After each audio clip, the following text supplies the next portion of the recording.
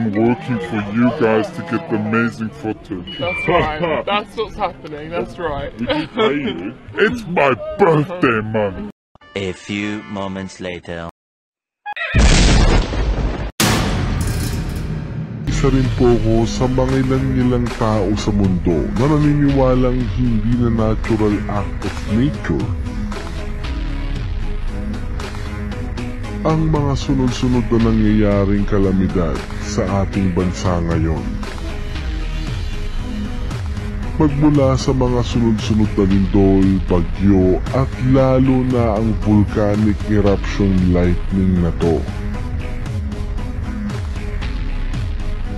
Malamang darating ang oras na ililink ng mga kontrabida sa gobyerno ang mga man-made disaster na to at sasabihin nilang parusa ito ng Diyos sa atin dahil pinapalabas nila palaging masama ang presidente natin kaya ginagawa sa atin ang mga pananabutahing ito.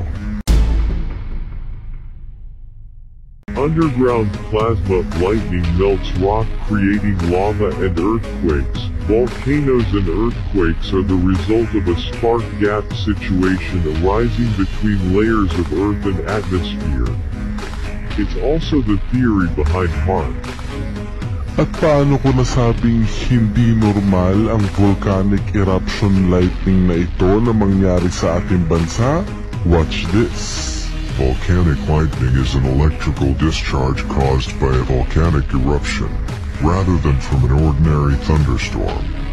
Volcanic lightning arises from colliding, fragmenting particles of volcanic ash, and sometimes ice, which generates static electricity within the volcanic plume. Volcanic eruptions have been referred to as dirty thunderstorms due to moist convection and ice formation that drive the eruption plume's dynamics and can trigger volcanic lightning.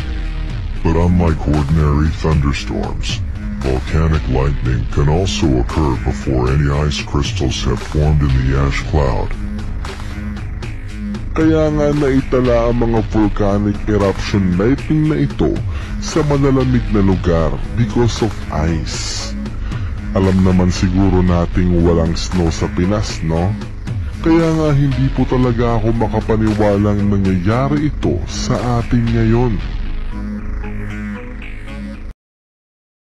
10, 9, 8, 7, 6, 5, 4, 3, 2, 1, 0.